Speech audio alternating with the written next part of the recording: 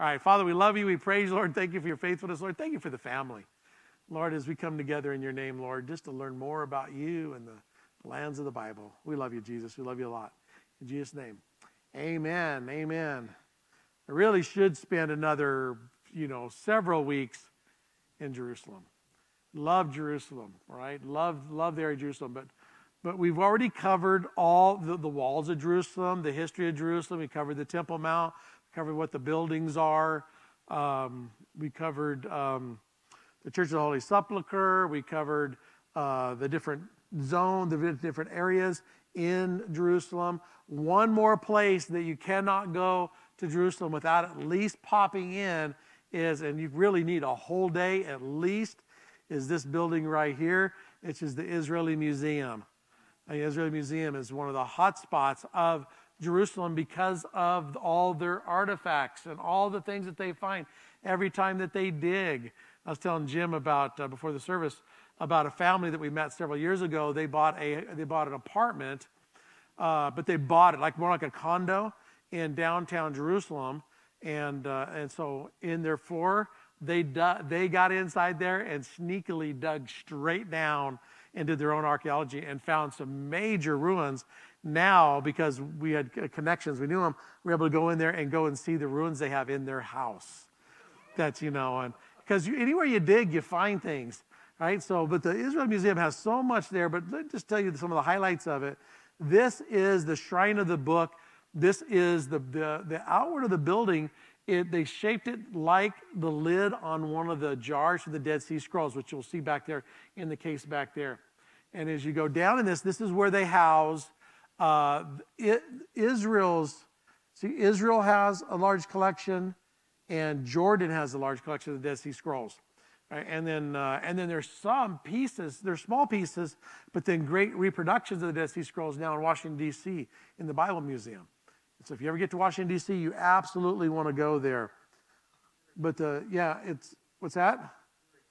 It is very cool. I thought you said it's free. It's not free. It's expensive, but it is very cool. So, and this, I'm going to hit just really fast right now. And then next time or the time after, when we get over to Qumran, we'll talk more about the Dead Sea Scrolls. But in 1947, there was a kid that was, and I'll show you the cave next time. There was a kid he's watching his sheep and goats that you'll see in fact, tonight I'll show a little bit of those. But the sheep and goats, and so he saw that up at the top there was a hole where there was a cave, and so he's chasing his sheep up this hill, and he takes a rock and he throws it through that opening, and he hears a jar breaking. And that was 1947. That began this great frenzy, and it's a long story. I'll tell you more next time, of finding the scrolls. If it wasn't for him just throwing his rock in there, and there's stories that say, well, one of his sheep, he was looking for a sheep. No, none of that's true. This hole was up. The sheep wouldn't have gone there. He was just messing around, threw a rock in there, and it busted one of these jars, and in there where they found the Dead Sea Scrolls. From there, they found not only just that one cave, but they found 12 caves, right, with over 900 manuscripts. The entire Old Testament was found with multiple volumes, with the exception of one for sure, maybe two books were not. What are those books? Stay tuned, I'll get all that. And we'll talk about why they weren't there. Okay, so you go inside. It looks like being inside of a jar. It's kind of cool how they did it. And then they have the displays all around. This is the famous Isaiah scroll. We had, and I could have had, this was dumb. I could have, would have, should have had a scroll. If you have been with us for a very long time, we did a Bible event over the weekend. We rented a high school, did a big Bible event, taught about Bibles, ancient Bibles and all that. And I had an Isaiah scroll, a perfect duplicate of that it was, in fact, it was soon we were in this building that I laid it out here, and we from that end to this end laid it out so you could see it. Does anybody remember that? Was anybody there? Where did they go? People died and went to heaven, I guess. So, but the cool thing about this Isaiah scroll, now what they have on display, you'll notice this when you get there, is a photographic image of it. It's not the original. The original is a national treasure. Every once in a while, they'll bring that out to where we can see it. And that was just probably 3 years ago they had it out where you could see it. And it's heavily guarded when they have it out. You have a guard on each end, and you cannot get near it to touch it because it's a national treasure. Here you have this. And what's really cool when you go there, especially if you're in there with a school group, they will be there with their Hebrew Bibles, and they'll be looking at it, and it reads line by line what they have today in their Hebrew Bibles. It's the same text, and this predates Jesus. All right, this is this scroll, and so what we have is extremely accurate far as in our Bibles. Right, and so there's a couple things in here. There's a couple lines in here that it's a different wording. That is fascinating. Maybe we can talk about the Dead Sea Scrolls when we get there and talk about that in earnest. Maybe I'll show you some of those because it's very cool. But this is the community right here, the Qumran community, that was the guys that were the scriptorians. These were the guys that were copying having the original and copying the actual text. And so they were very, very diligent. They do not, now if you're going to copy, say you're going to copy a book or a letter or something, you'll read the line and then write the line. They didn't do that. They actually did not even do word by word. They did letter by letter, right? And then the way they checked it was this original manuscript has X amount of words in it. This manuscript has X amount of words. It better have the exact same amount of words in it, or you dropped a word or added a word. And they knew what the center word was. The center word of this scroll needs to be the exact center word of this scroll. Okay, 400 letters into it, 400 words into it, it needs to be this word. This needs to be this words, and that's how they were so diligent to check it. If it had some errors, as some of them did, that had copyist errors, it would be tagged as a student copy, and you see some of those out there. You'll see some of those when they find manuscripts. You'll see where they correct things and do different things, and that's not a kosher scroll, as it were. And so this is where the Essenes were at. Okay, the ones that were there. We'll talk about that. We have friends we have American friends that are digging here. Okay, Randall Price, long-term friend, is probably the only American that's allowed to dig over there. If you were with me, was it 2 trips back? Only one of the groups. That was the year I had back-to-back groups. Only one of the groups got to meet Randall. He was at Qumran doing some digs, and I had him come on the bus and talk to you guys. Anybody on that trip where Randall Bryce came on the trip? Wasn't that good? See, that's a once in a lifetime. You should have paid extra for that. That was awesome. All right, so okay, so the caves. This is the most picturesque cave. There's 2 caves there of the Dead Sea Scrolls, and I'll tell you why they were hidden there and what happened. But that's just a little taste, because I do want to spend some time on that here. Probably it may be next time we'll get that far, but definitely within the next 2 times we'll get to talk about the Dead Sea Scrolls even more. If you want to kind of get a flavor for it, back there on that back wall, you'll see the exact replicas of the jars that were found. Those jars I had custom made in a kibbutz in Nazareth, made those for us. And so and you'll see some actually what do the scrolls look like. And so very cool. So that's one of the displays there at the Israeli Museum. Also, I'm not going to do a lot on this.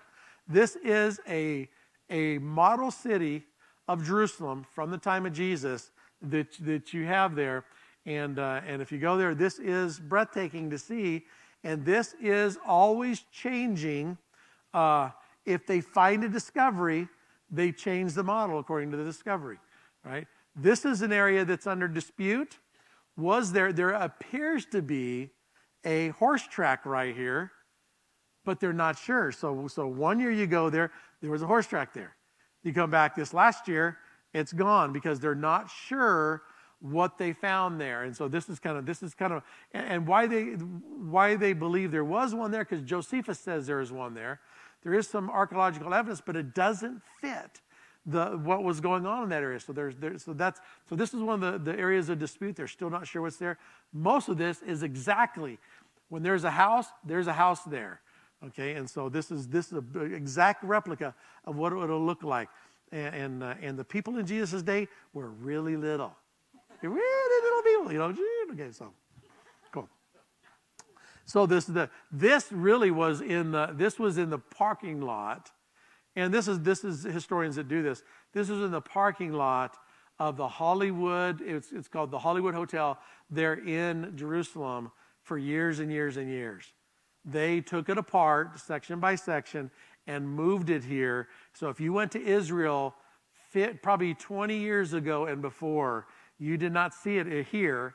You saw it in that parking lot in that hotel. Probably you guys went over with Chuck Smith and saw it there in that hotel, in the hotel parking lot. So, but this is a major, we used to be able to walk on this. I used to teach standing in this thing. All right, I used to be able to stand on this, and you could stand there, and the thing was crumbling. And anyways, so let's get up into the Israeli Museum just for a little bit and see, because this is the coolest museum in the entire world. Right? I mean, so much that, this is what some of the tombs look like when they got into them. Now some of this stuff you should already recognize, all right? That is, what is this? This is called the Pontius Pilate. Yeah, you're reading the line there. This is the Pontius Pilate stone. This is the stone that was found at Caesarea, remember? Okay, so you have this. The original is in the Israeli Museum there. I have touched this. I have licked the edge of that. Okay, so Israeli Museum, you used to be able to just wander around. Now it's really guarded, and especially some of the stuff. You used to be able to run around, touch stuff, and though you weren't supposed to, I always did.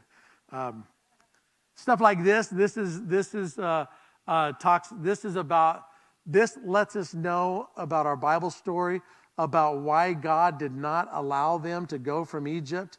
If you look at and I've talked to you guys about this before, especially in our Genesis study, is the way to go from when God had them with Moses leave Egypt and go to the promised land, they should have leave Egypt, kind of go around this little area right here. They should have took a left because that takes you right to the promised land.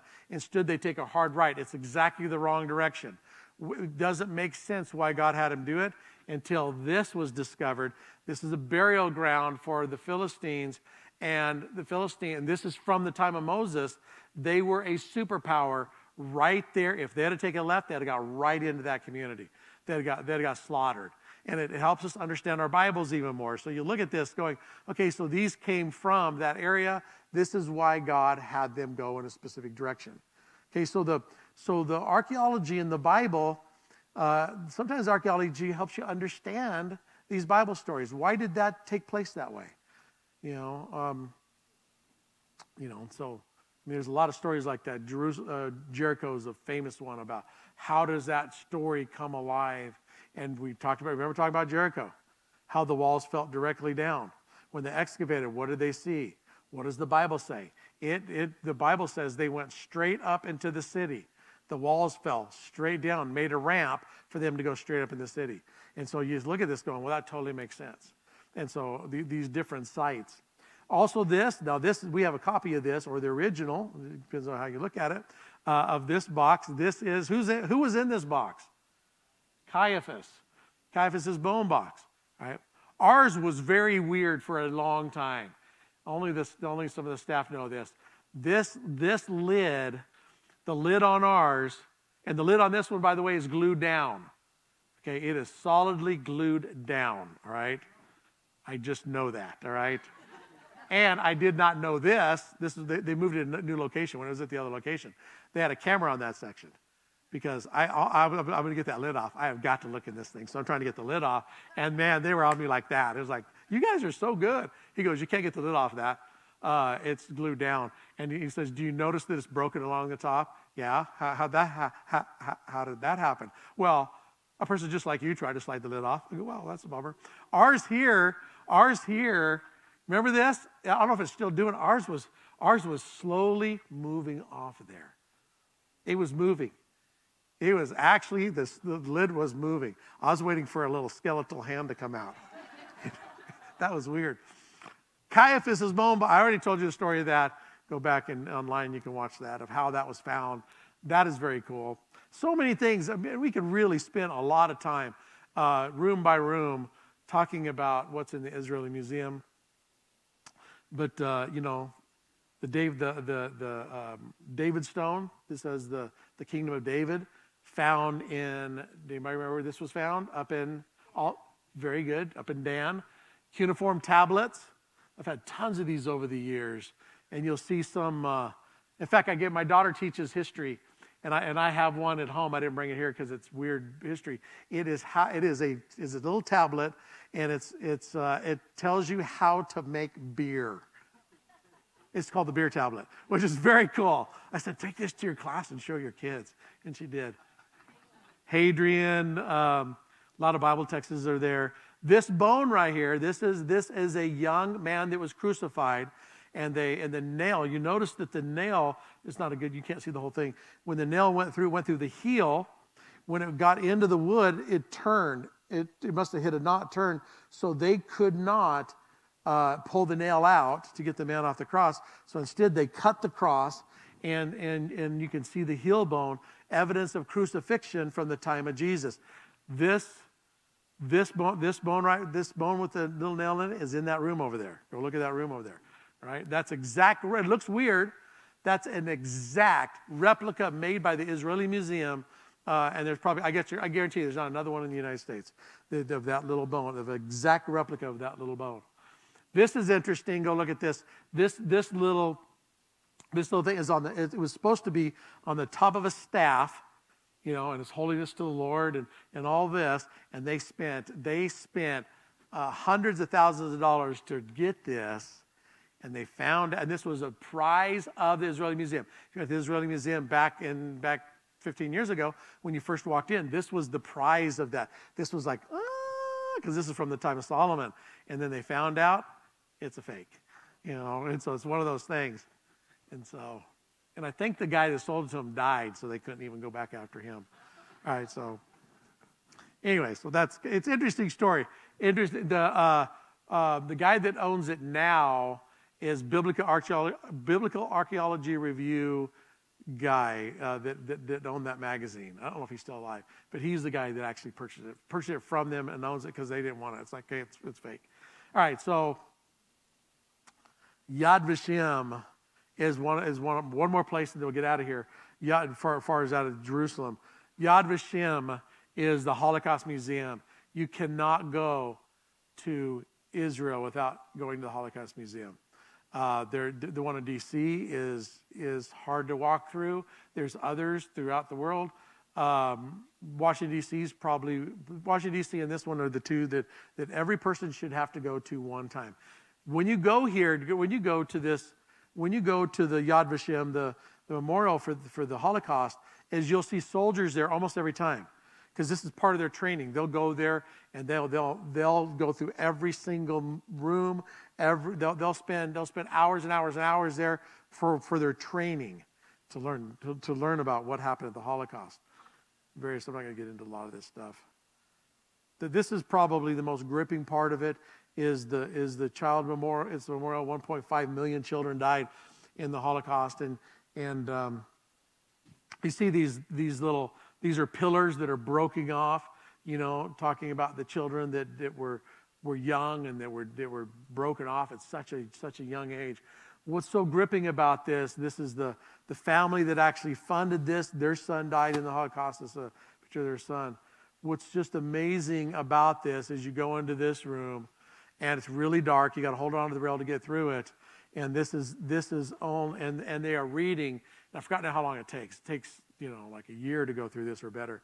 To read, they read the name of the child, the age of the child, and where that child was from that died in the Holocaust. And it's just going this.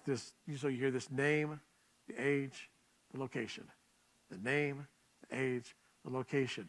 This room right here, and it's pitch dark when you're going in there, and then you come around a corner, and this is what you see just as far as you can see these lights. This is only done by 5 candles. There's 5 candles, and everything else is mirrors in there. And it is hard not to go through this section of it and not just weep to understand what happened. For those that would say there's no Holocaust on it, they should be made to go through something like this to see this is what happened. Right? You can't go to Israel without understanding the history of Israel. This is part of their history, in the museum there.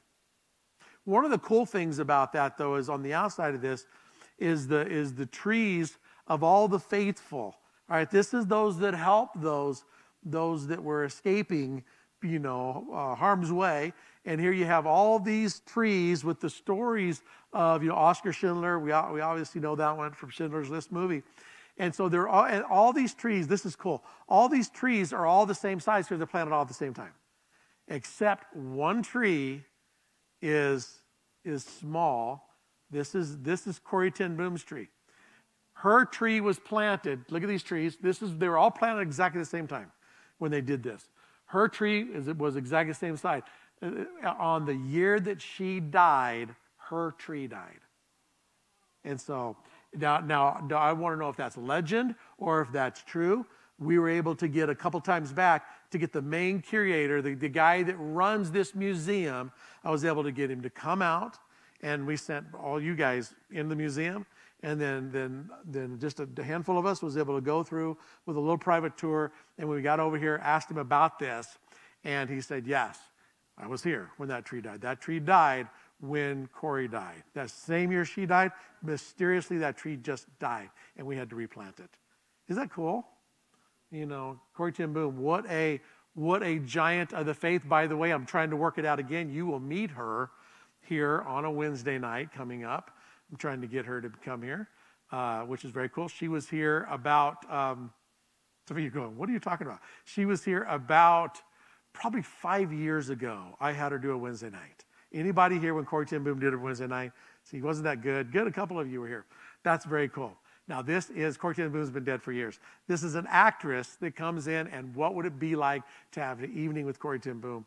And she's out doing it. She's out traveling again. She just started traveling again. And I contacted her about 3 days ago, said, hey, you're out there doing it again. Come on, sister, get over here. We need you. We need Corrie back. All right, so if you don't know who Corrie ten Boom is, watch our advertisement for the church, and we'll put that on there. That's one you do not want to miss. Wednesday night.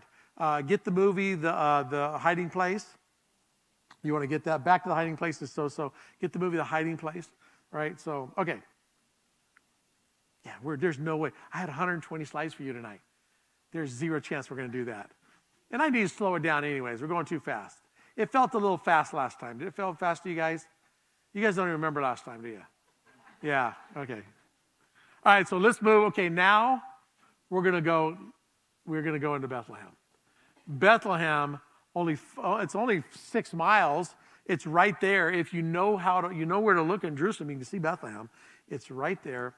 And for years, you see Bethlehem, Rachel's tomb, Herodium that we'll get to tonight. And so for years we used to go to Bethlehem and hang out with the people, the veteran shepherds that were out there, the families that were out there. For years, it was kind of a peaceful place to go, especially on the outskirts. This is a family that we went every year. We spent time with this family that had these sheep and goats. We every time we'd stop, we watched this little girl was growing up, and she'd come out there. We'd give her candy and coins. We'd talk to them. It was such a joy. I was sitting there, and this guy right here was eating that green piece of plastic. I'm sitting there, and right there, this dude is sizing me up, right? And then literally within probably 10 seconds of this picture, this sheep came up, walked up to me, and took a big old bite out of my leg. I thumped that thing in the top of the head. I looked over the shepherd guy, and he was busting up laughing. Look at that stupid American, So we used to go to this same field, and we had an Israeli guide that was with us, and so the Israeli guide was telling the story about the family, telling the story about this is the field. This right here, you can see the fields. This is the field that David would have been, Ruth and Boaz, and all the stories in our Bible. This field right here would have been where those events took place. While that was going on, I peeled off with a couple of the young guys, and I said, let's go over here, and then let these guys just go do your thing. And we went over there, and we found a well, and it's like cool. They're feeding the animals and stuff at the well. And so we opened this thing up, and we got water out of it. And I was with this kid right here, and I said, hey, take a drink of that. This is the well that David drank out of. This is the well that has so much history. Ruth and Boaz, all these stories in this well. So he took a drink, and then I took a drink. And then the guy came over, and he goes, these wells right here, please do not drink the water out of these wells. They don't have septic systems in here, and any kind of sewer stuff goes into this. And if you drink these, you'll get really sick. And I went, That young kid on the way, we had a layover in London on the way back. That kid went to the hospital because of that in London. And nothing. I was fine. I'd been eating my wife's cooking for so long that I had no problem whatsoever. All right, so, yeah, not at all. Which is weird, because he got really sick and I didn't get sick. So but it was really good. It was really good. It used to be such a beautiful area. I mean, you'd go out there, you'd see them out there working in the field, you'd see the animals, you see things like this.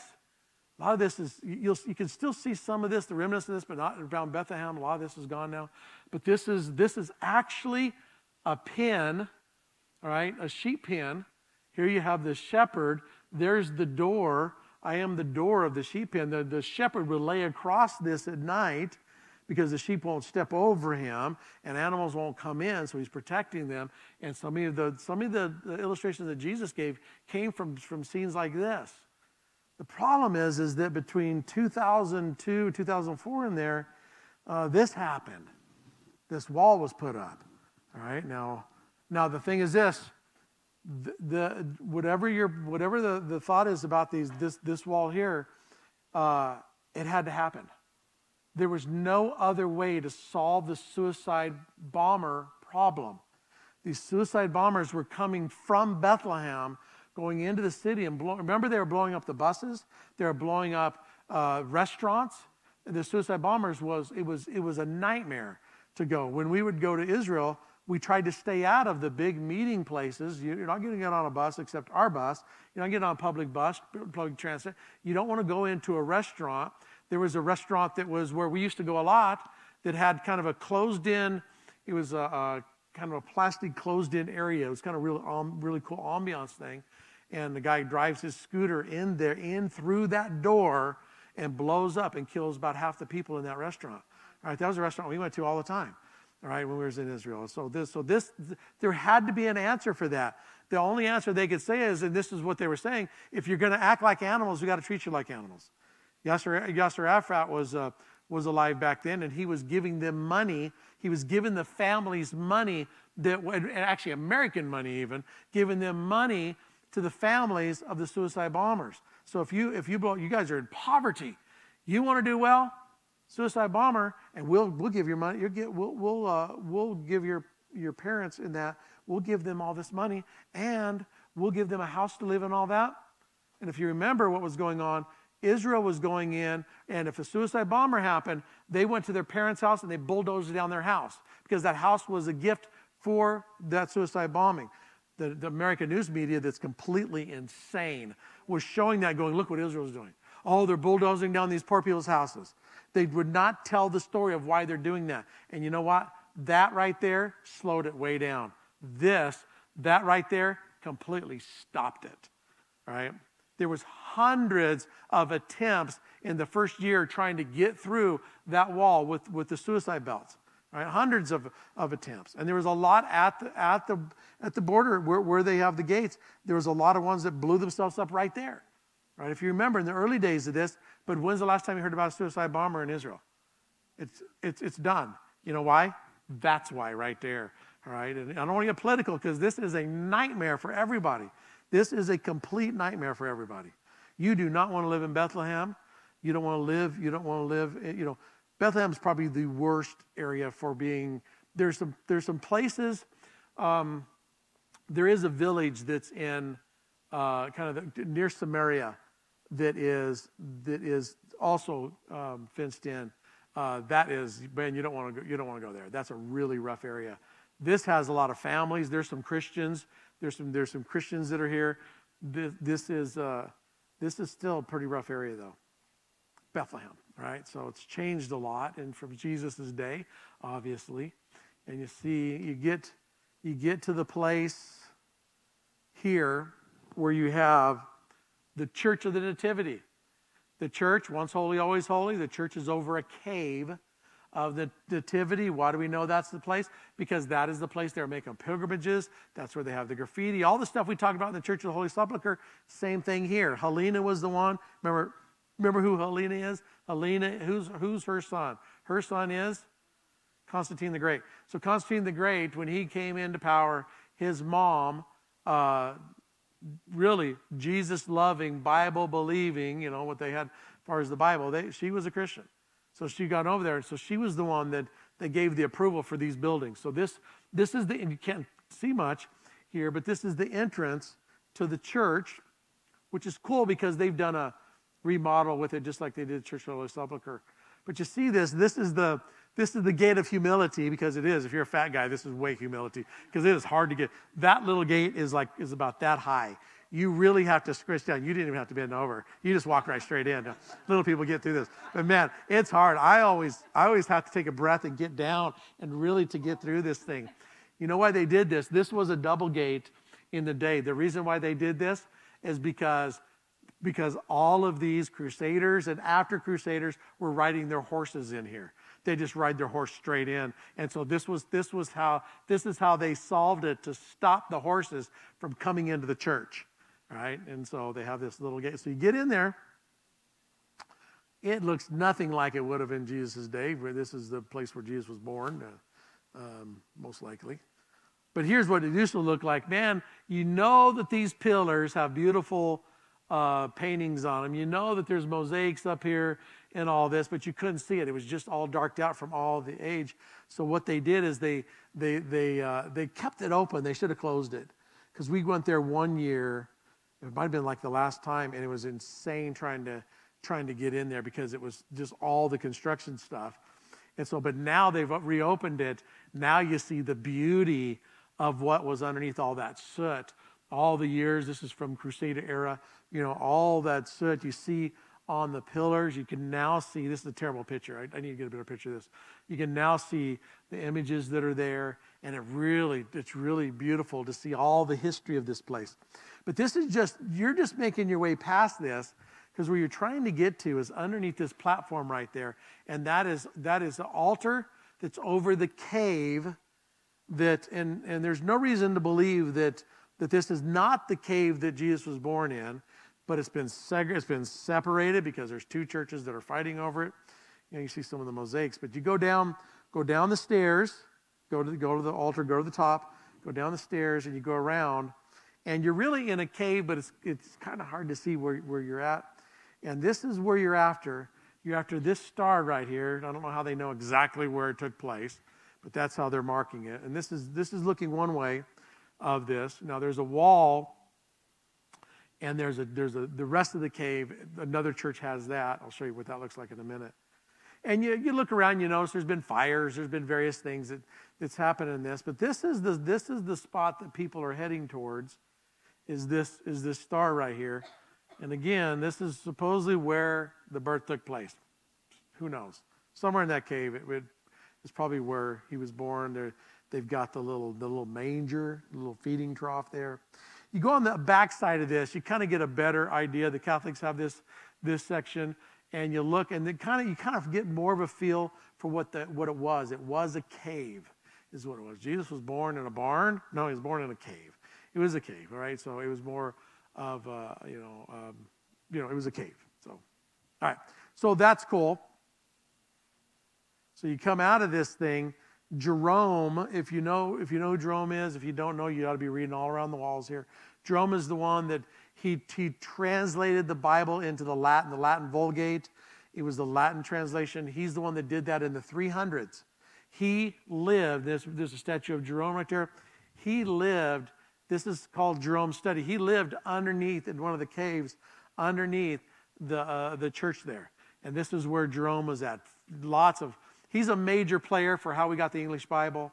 He's a major player for Bible translations, right? And so, and again, if you look at, I think it's probably, maybe, I can't see that well. I think it's maybe that second one over there. It's within those three right there, as you'll see. I think it's that first or second one. We'll talk about Jerome and the Latin Vulgate. All right. There's fanciful stories that are interesting. In this cave with him was a lion. All right. And you maybe heard the story. You know, it's got Aesop's Fables kind of picked up on some of this, but here you have a lion in here, and he became friends with the lion because the lion had a big thing in his paw, and he pulled the thing out of the paw, and it became like his pet lion. So when you go in there, you'll see the lion was protecting him and all this stuff. There's all those stories. He might have had a pet lion. Who knows? It's just a weird story. But the main thing about Jerome is him translating the Bible into the Latin. And why he did that, just read that over there. It's too long of a story. Right? So we used to go, this was the best place before they put the wall in and it got so hostile. This used to be the best place for olive wood. Right? So some of you bought olive wood there. It's now not one of the best places. They are very aggressive. And if you've been with us in the last 5 years, I don't like going here anymore. They are way too aggressive and way too overpriced, okay? It didn't used to be that way. What happened is the owner of this shop was a friend of ours. He was a friend of all of ours, a believer in Jesus. And man, he always come out, and George would always come out, and he'd sing to us, and he'd talk to us about his life in Bethlehem and all that. He died. His sons took it over and ruined that business. So if I take you to Bethlehem now, I don't like taking you to this shop. All right, this is what it used to look like. It's now a big Mazer supermarket looking thing. But you got to beware, buyer beware, you know. Even there, you know, yeah, they're handmade on a lathe that's computerized. And so, yeah, so they say, you know, this was handmade. Well, yeah, you know, they did knock the burrs off at handmade. But this is really, I got down there and got some pictures of these guys doing this. And it's like, yeah, that really looks like a one of a kind, you know. So it is cool to have some items from Bethlehem.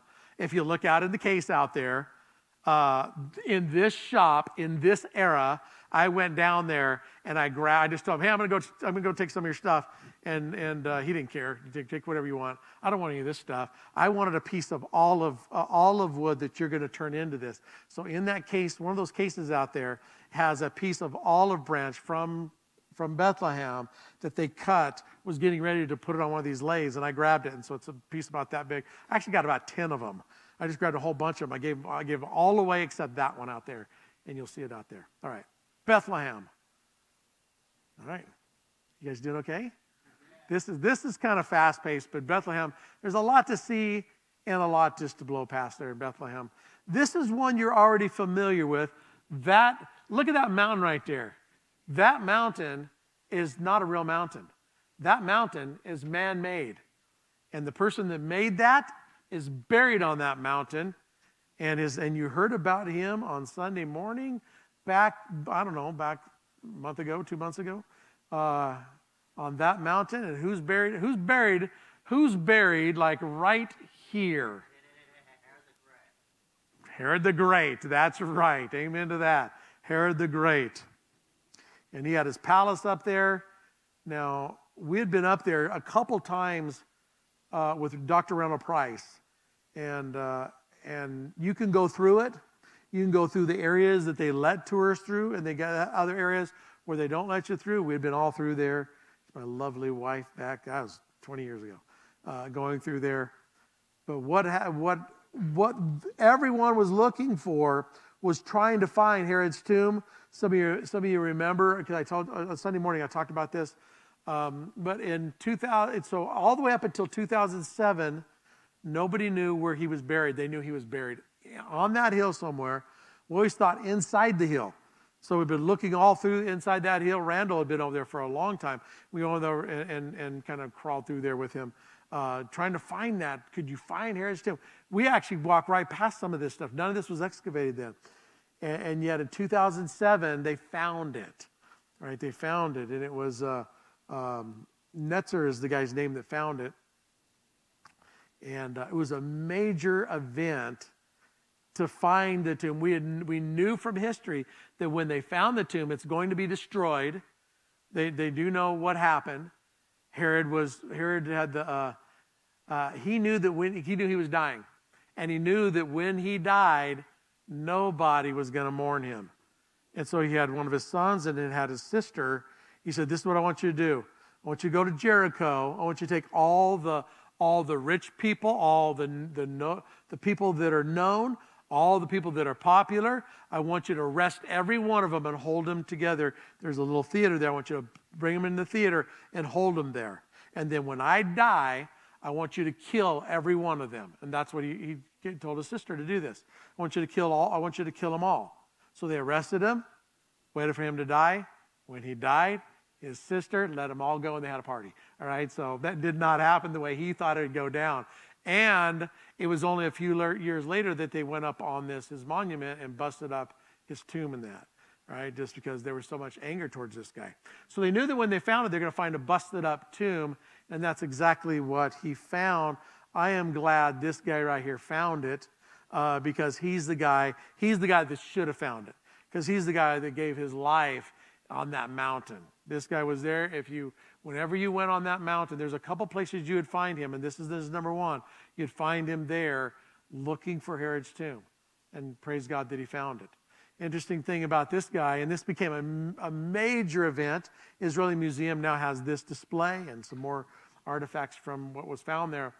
But the sad thing is you'll see this little picture now when you first walk in there. And notice the date on here. This is when he was born. This is when he died, 2010. He found it in 2007 and 2010. He was up on over this excavation. He was up high enough that it was probably about 5 stories up, that height. And he's up there and he's talking to one of his students, and it's a rickety 2x4 little rail that he had there. And that rail was there. I was there probably 6 months after he died, and that rail was still there. You could still see right where he fell, and that rail was there. He was leaning on it, talking to one of his students, and he fell. The rail gave way. He fell and fell to his death. Right exactly where he found Herod's tomb is where he died. Okay, that's kind of the irony of that. And so, I went there. It was about 6 months after that. We were there, and that railing, it's still right where he fell, was still there. It's like, you guys need to fix that, A guy died there. The main archaeologist died there. So, okay, Herod's tomb. Let's see. Let's not do this. Okay, we're going to go from there. This is where I'm going to start next time. I'll be nice to you guys. I could crash course this thing and throw this at you really fast. But this is really cool, because we're going to move down to Hebron. Hebron, a place that we do. Here's why. Let me tell you why. Let me tell you what we tell you and what the reality of it is. This is what they tell you. No, I don't tell you this because I don't lie to you. But this is what they tell you. We don't go to Hebron because it's not safe. It's really not safe for the buses to go down there. That's why we don't go to Hebron. That's not true. The reason we don't take tours to Hebron, because it takes too long. Right? We've got to have it almost a full day to get you there, see what we need to see, and get you out of there. And if you go to Israel, it's fast-paced, and you can't eat up a day for that, right? But Hebron is very cool. Hebron has a couple sites there. It has Mamre, which is not a site that you're going to see on the average tour. Mamre is where Abraham had his tent. You can see exactly where his tent was. You can see where the terebinth tree was. It talks about he is camped under a major tree there. You can see exactly where the tree's at, exactly where he was camped. And right now it's sectioned off, and I'll show you why it's sectioned off, but it's not a tour site, right? Okay, and then I'll get you to a place that is a tour site, is Hebron, the Cave of Machpelah. Okay, and we'll talk about who's buried there. Okay, there's probably 10 places I want to break into in Israel, right? And a couple of them I've been under the Temple Mount. I'm probably there's almost none of us in the world's been under the Temple Mount unless you're archaeologists. Okay, so there's a couple of places I have been in. This is one of if this would be high, probably number one on my list to break into is this in Hebron. Because underneath this church, underneath this building that Herod built, underneath this building is Abraham, Isaac, and Jacob, and Sarah, and all these tombs are still there. If I could just get the skull of Abraham, I would put it in our case. Oh, people come from all over the world to see the skull. Oh, by the way, Jerome, backtracking, and I got to quit. Jerome was buried. Just reminded me of that. Jerome, in Bethlehem, back to Bethlehem, his daughter, his wife, and he is buried there in Bethlehem, right next to the church. Right, his wife and his daughter's tomb is still there. Jerome, guess what happened to him? He got dug up, and so now his head is in where's his head? His head, I forgot now what church is. His head has a church, his arm has a church, his leg has a church, and all these relics, these that's a fun study. Maybe before we quit this, I'll do a study with you guys on relics, because I love that study, And so, yeah, there's a church right now that has Jerome's head on display. All right. So if you go, you guys that are going to, hubby's going to Greece with me this year. All right, that's cool. Just you? Okay, cool. I think we have about 35 of you going. That's enough. But you will have an opportunity to touch the top of a man that died about 600 AD. His head is in a case in one of the monasteries we're going to stop at, and they have the top of his head, and you can see where people has kissed it. It's actually black from handprints and people kissing the top of this guy's skull. That's morbid. That's weird, and yet that's what they do. All right, so I don't know who it is. It's the patriarch for that particular church, so I'm not sure who it is. Yeah, for them it was a really holy guy. The cool thing is, if you get a chance, now I'm rambling, and I'm 1 minute over, but here's the thing. If you get a chance to go to Rome, which you'll be able to go to Rome, make sure you go through the tour there at the Vatican, and you'll be able to see, you'll see Luke's finger. You'll see a skull from I forget now all that they have. They have a whole room of the relics, and you'll see, the one I remember is just seeing Luke's finger. Just his finger bone, just this little finger bone right there. That would make a really cool necklace, It's probably a chicken bone or something. Who knows what that is, all right? So, all right. That's what happens. That's what happens when you go overtime. You just start rambling about weird things. I did a study, and I'm thinking about revisiting it on Sunday morning. I did a study on what happened to the 12 disciples, and it was one of my funnest studies I've done. And, who are they? What do we know in history? Just really dug down on who are the disciples and the followers of Jesus. And one of the fun parts of that study is to see what happened to their bones. And I'll tell you, the one of the greatest studies, and it's actually a really good study. There's a couple books on it now. Is Simon Peter's bones. They have that at the Vatican. It is they found those. They know exactly where they're at. They know they for sure, they're probably the only set of bones that we know for sure. We have the bones of Simon Peter. All right, and it's really cool. And there's a couple new books out on that, because some of this stuff is fairly new, that they've let them do some research on this. And you learn a lot about Simon Peter, about his age and kind of his health and that kind of stuff. And so that's cool. The Bones of Simon Peter, that's a book. I'd encourage you to get it. It's Audible has it online if you listen to stuff, Audible books. And so very cool. All right, I'm done. You're done. Yes, I know. Now I just added another night for you guys. All right, okay, because this next section, I don't know how many slides I got through. I got through 78. No, I got through 81 slides tonight. 81 slides. I had 120. For you guys. So that's pretty good. That's good. I can't, because the children's ministry people kill me. I know. I went over last week. I got in trouble. All right, so I can't go over. All right, let's pray. You guys want to go home? I want to see you gone. All right, Father, we love you. We praise you, Lord. Thank you for your thanks for the things that we're learning, Lord. Thank you that we can laugh about this and learn some things, Lord. Some things we didn't know, Lord, we can learn. And Lord, just things that make our Bibles come alive. Now when we think about Bethlehem, not only we remember the wonderful story of you, Jesus, being born in Bethlehem, but we think about the history of the church with Jerome and all that took place in that church, or Herod the Great, things that we learn, or Yad Vashem and the Holocaust, Lord. The things that we're learning as we come together. We love you, Jesus. We love you a lot. Trusting you in Jesus' name. And everyone said, amen.